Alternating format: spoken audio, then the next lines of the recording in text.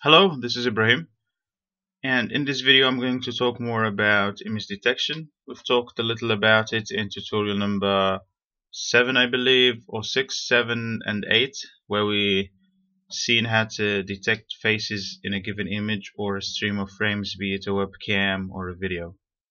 In this video I'm going to talk more about image detection, or more precisely we're going to use um, cascades that are available out there to detect more than a face. Basically, we're going to utilize an existing model, a training model, and we're going to use it to detect what we need in a given image or stream of frames. What I've done is I've went to OpenCV repository in GitHub. You can see, you can find the available cascades in data, cascades. Of course, you get other options as well under data, but we're going to stick with our cascade, and you get to see several models here. Eyes, detecting eyes, frontal face, the one we have used, lower body, smile, Russian plate, and so on and so forth. I'm going to demonstrate in this video is basically the lower body and the smile.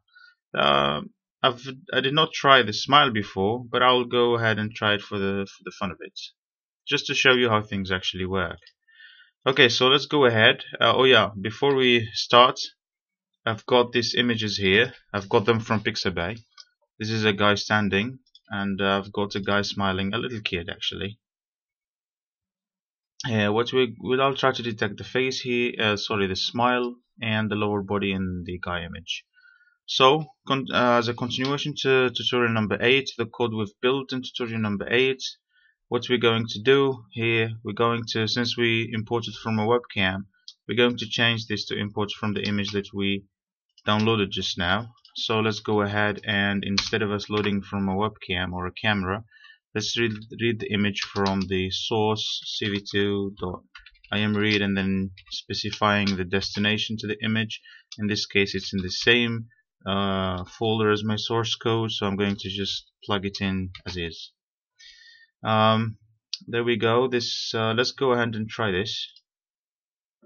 And here we are. We got a false positive here. This is detecting the face. We just changed it to use the image. What we are interested in actually is the lower body. So let's go ahead and, oh yeah, by the way, we've got a false positive. We just need to play around with the scaling here, and then we'll get the proper positives, not the false ones.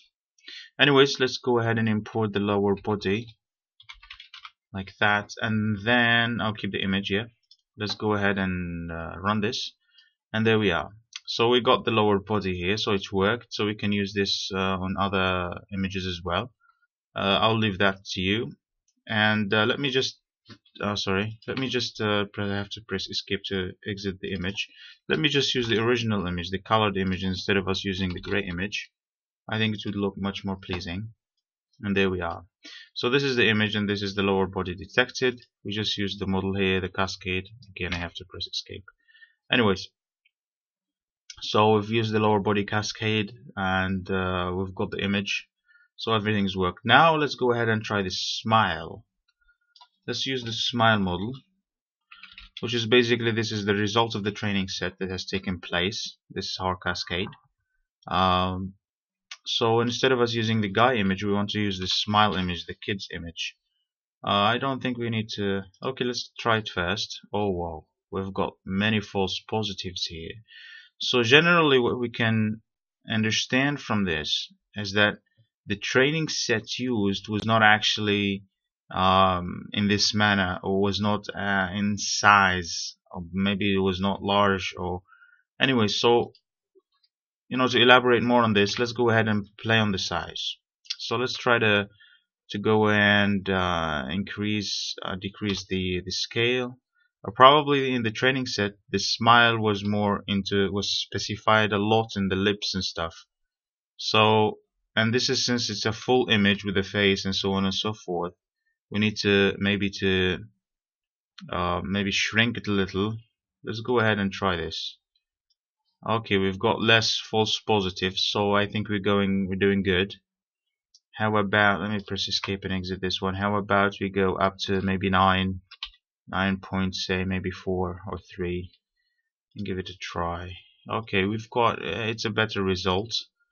So the smile is about to be detected, and we've got several false positives here as well. But generally, I think you get the notion of where this is going.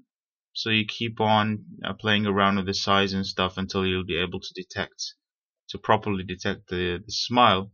And then for the rest of images, or the other sequence of images, if they are on the same structure or the same approach as this image here, I think it would be able to detect it quite fine.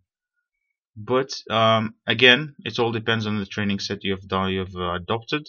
In this case, we are just using an existing training, an existing cascade. It's always good to train your own set. Again, it takes quite some time to demonstrate here, but there are several sources that you can just follow. It's very simple. It's you just take a bunch of images, hundreds or something of images to the object that you want to detect.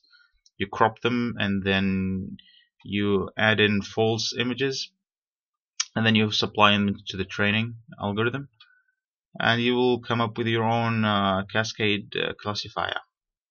Anyways, I hope that was helpful.